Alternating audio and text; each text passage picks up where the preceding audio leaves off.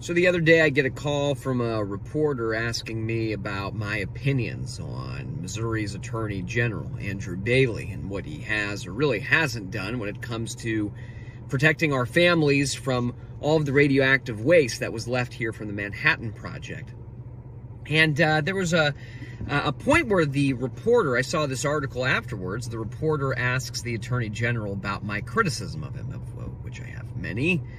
And the Attorney General said that I have a fundamental misunderstanding of the role of the Attorney General. That's what he said. A fundamental misunderstanding of the role of the office. So what I said is that the Attorney General should be fighting harder for Missouri families.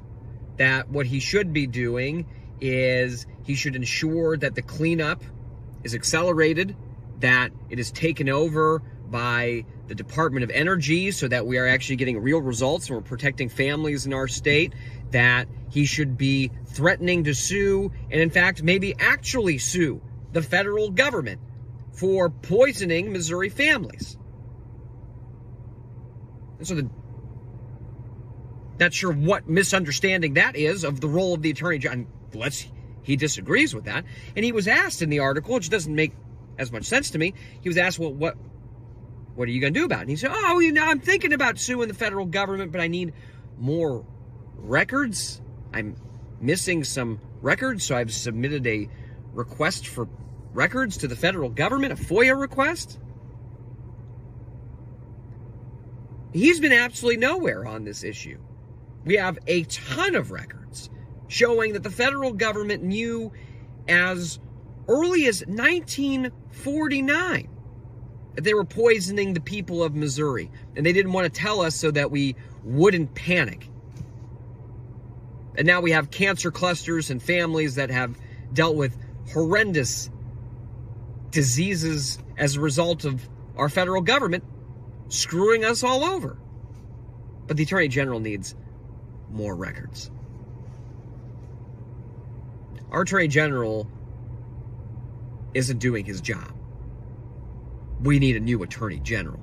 This guy, a fundamental misunderstanding of the role of the Attorney General coming from Andrew Bailey, a guy who had to be told by multiple courts that he didn't understand the role of the Attorney General. I mean, he thought that he was the state auditor when it came to the initiative petition, and he said, I don't like what the auditor's doing here with this underestimate of how much money this ballot initiative is going to cost, so I'm not going to approve it. And judge after judge after judge had to tell him, that's not the role of the Attorney General. Or when the guy decided that he was going to, just recently, speak to a client of an opposing party in a case that he's involved in, which is an ethical violation, that now a judge says, well, you got to sit for a deposition because your office violated ethics rules in Missouri. Because that's not the role of the Attorney General. Or when he's sitting there and saying that innocent people have to remain in prison even after they've been shown to be innocent, that's not the role of the Attorney General either. And you can go on and on. The guy took money from the opposing side in the gambling machine cases and decided, well, now I'm going to recuse my entire office. That's not the role of the Attorney General, taking our money and not doing anything with it, or taking our money and wasting it in court and all of these crap lawsuits. I mean, come on.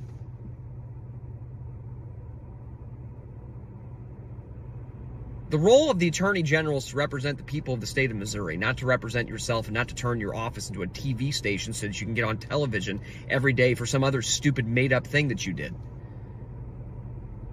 This is one of the most corrupt and incompetent attorneys general that we've ever had in the history of the state of Missouri.